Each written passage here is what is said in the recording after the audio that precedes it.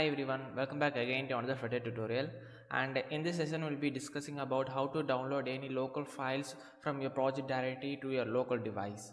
Okay, say for example I have a Flutter image over here.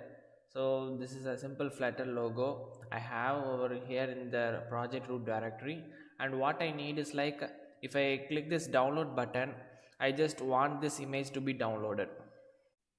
Okay, so I just want the Flutter image to be downloaded in the device in which the app is running. So basically I have just designed it as a web application, a Flutter web app. So in order to make use of this feature, I will be using HTML, that is the DOM properties. Okay, so basically I will be using more precisely the AnchorElement, and with the help of which we will be just downloading this image into your local device where the app is running.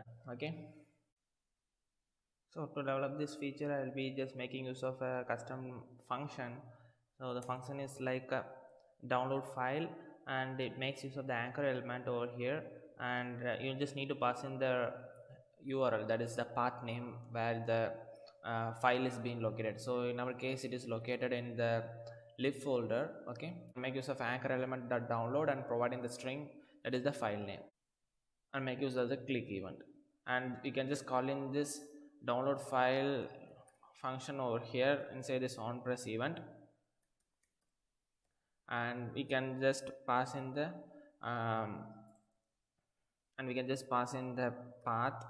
So inside the lib screens we have the flutter.png file. Okay, so if I just click this download button, you can see that the file is being downloaded over here, and let me take it and show it in the tab. So now you can see that the image what we have in the root directory is the same as what we have downloaded. Okay, so that's how you just implement the download option or download feature in your Flutter web application using the native HTML and DOM properties. Okay, that's it guys. Hope you enjoyed this video. If you do so, consider subscribing, and I will see you in the next one. Bye.